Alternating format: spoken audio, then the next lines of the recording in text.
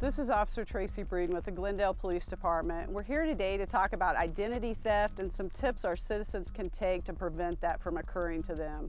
Recently, Glendale police officers with our neighborhood response unit made a big arrest on a suspect that was in possession of stolen personal identifying information of over 388 different individuals.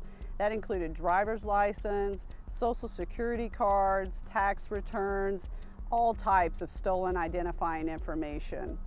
Detectives with the neighborhood response unit were able to connect that personal identifying information with a series of vehicle burglaries that had occurred throughout the valley.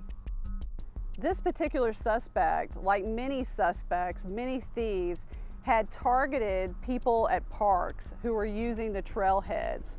This individual had broken into those vehicles and stolen these people's personal identifying information. This is a crime trend that we also see in our city, and we want to give our citizens some tips on how to prevent identity theft and how to prevent a thief stealing their information while they're out enjoying our parks and our trails. One tip is never leave any valuables in your car that are visible through the window. It only takes a thief a second to break this window, get into the vehicle, and remove your purse or whatever valuables you've left in the vehicle. If you do have to bring valuables with you to the park, make sure you place those valuables in your trunk before you ever arrive at the park. So many citizens make the mistake of arriving at the park, then getting out of their car and placing their valuables in the trunk. Thieves are watching you. Don't make that mistake. Make sure you place those valuables in a safe location in your trunk before you ever arrive at the park.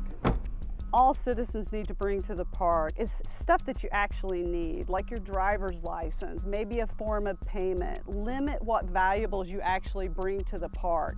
Take those, hide them on your person when you're on the trailheads. You don't want to ever leave this information in the car. There's several resources online for information on how to protect your identity.